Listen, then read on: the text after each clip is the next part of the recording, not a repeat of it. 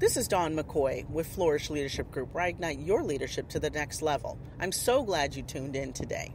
Let me tell you, it is a fascinating time of history where we often see seasons changing out of season. I don't know why, but some people say global warming, maybe other reasons, I don't know. But for leaders, it means that you have to be ready in any season. That's right, be ready in any season. For stormy weather, for challenges, for unpredictable, for the unexpected. There are always natural catastrophes, and otherwise leaders have to be prepared for what happens in those circumstances. But it's the same way in any leadership role.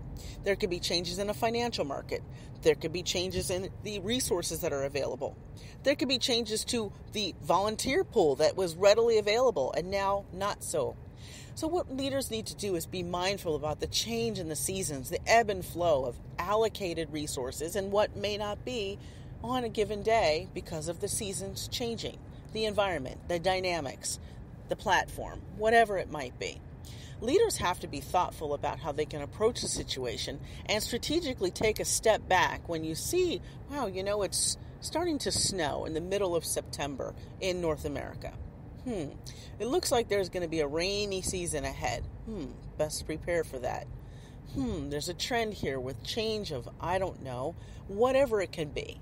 And so what I want us to do collectively is think about how we can be more effective leaders, taking an eye, taking a pause, and making sure to look at those change in seasons. Again, this is Dawn McCoy with Flourish Leadership Group, where I ignite your leadership to the next level. I hope that you'll follow what I do at flourishleadership.com and continue to tune in here on the podcast. If you'd like to check out more of what I do, please do so. If you'd like to like this channel, please tune in and stay tuned. Be enlightened, be enriched, be empowered.